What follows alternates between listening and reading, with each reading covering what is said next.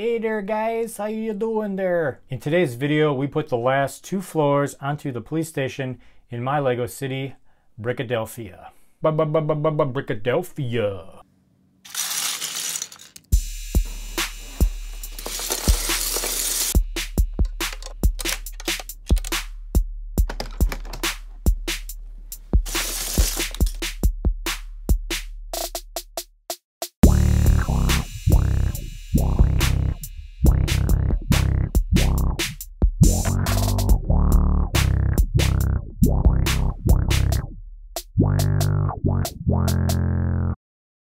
Welcome back to the channel, everyone. I'm Steve.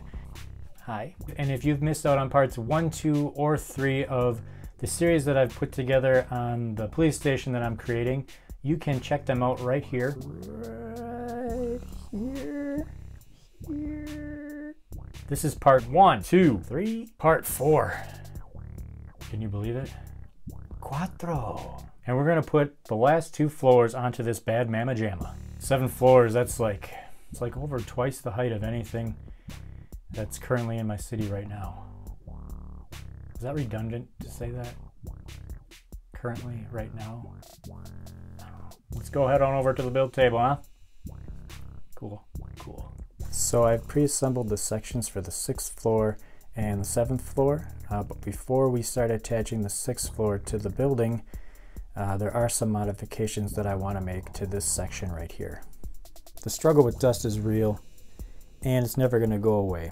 So to ease the pain of dusting Lego, my first modification is to tile the roof right here. These black bricks represent the first half of the 3-dimensional signage I'm making for my police station. This is the raceway that the channel letters are being attached to. So as you can see here, the front of the raceway is actually resting on the studs. And because I'm going to be adding tiles to the roof now, that's going to cause a little bit of a problem. So my second modification is that I need to put a plate under the raceway to raise it up a little bit.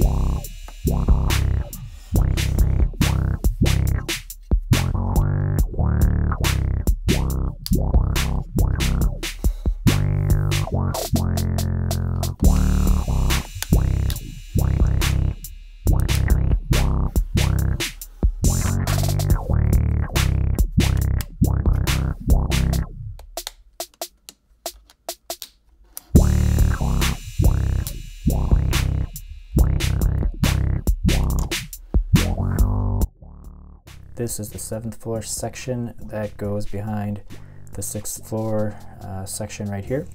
So this wall goes up here like this. Here is our modified raceway. And this is where the second half of the 3D sign goes. So the last modification that I want to make is to change these dark bluish gray jumper plates to light bluish gray. I think that this will look a lot better and it will match the new tiles that we just put in.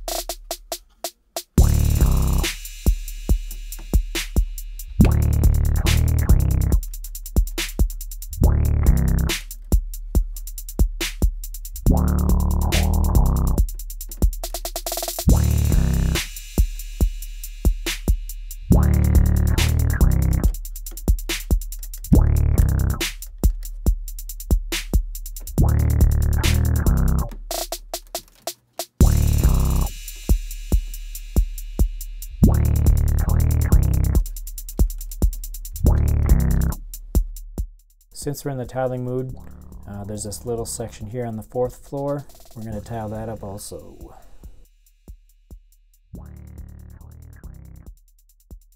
Okay, 6th floor is complete.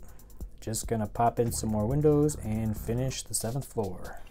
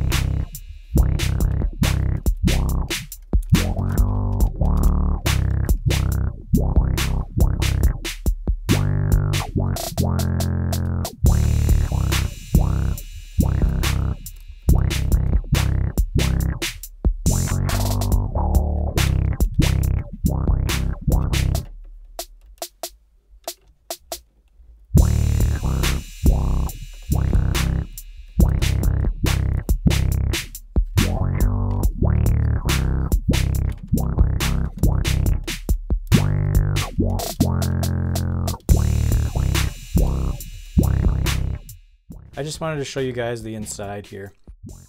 I put support plates in there on every other floor just to help the structure out and to keep it from wobbling too much.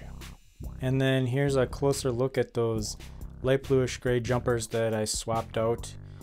I think it looks much more cohesive now than when it did with the dark gray ones. I think that was a good change from what I originally had designed. What do you guys think? I'm actually going to hold off on showing you guys what it looks like until the next video, which is actually the last one, hopefully. I've got some pretty cool stuff that I want to unveil to you guys in the next one. We're going to put together the last of the signage, the roof, and some pretty cool details that go along with that. Plus, I hope to compare it to that building in Spider-Man that I showed you guys in part 1.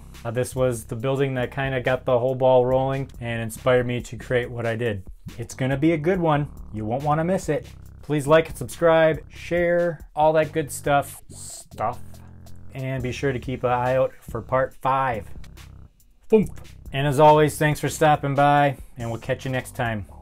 Bye. Bye-bye. Part 4. Come such a long way. Okay, let's head on over to the build table. Alrighty, let's head on over to the build table. Okie dokie. Alright, let's head on over to the build table. Alrighty then. Let's head on over to that build table. To the build table, huh? I don't know how else to say it.